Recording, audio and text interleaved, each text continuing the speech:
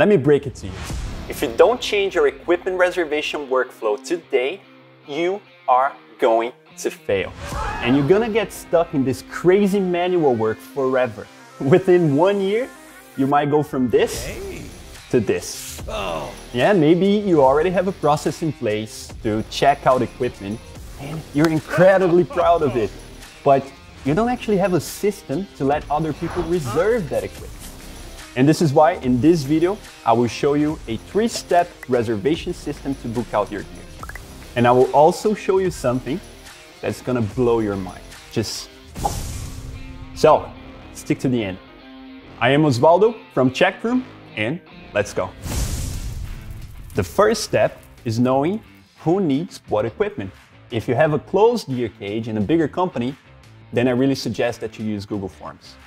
I made a video where I talk you through all the process on creating that perfect Google form for your equipment reservation. Check it out here. All right, let's go to step number 2. Once you have an overview of who is requesting what equipment, now you need to know if that equipment is available.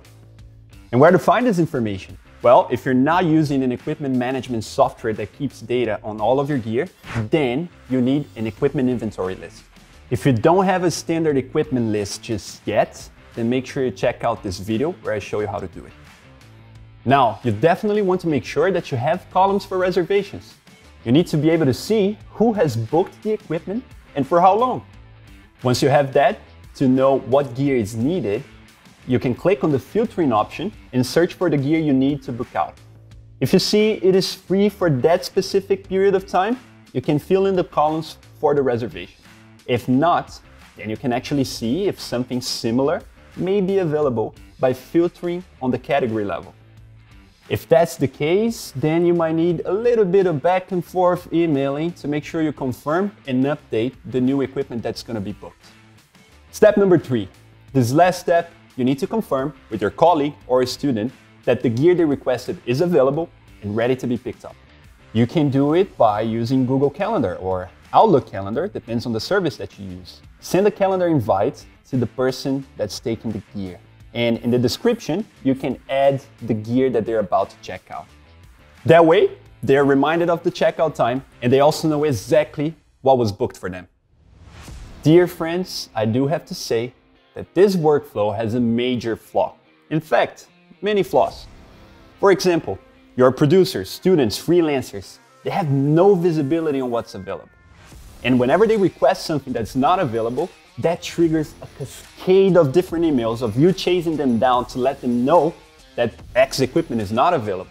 And nothing is automated.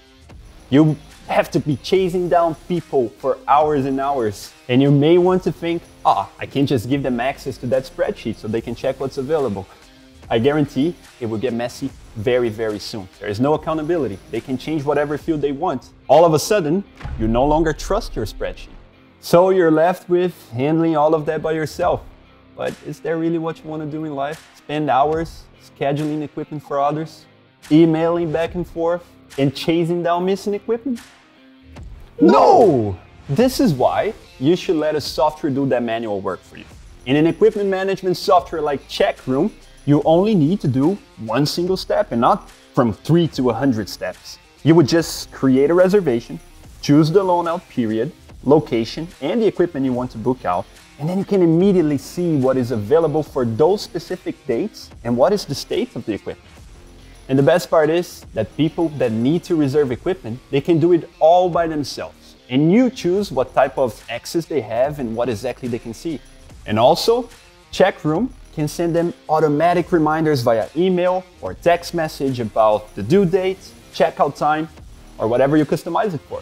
If you got curious about what an equipment management software can do for you, just click here, watch this video. Bye-bye. One I will do just no, and then I'll do no. Is it recording? It's recording.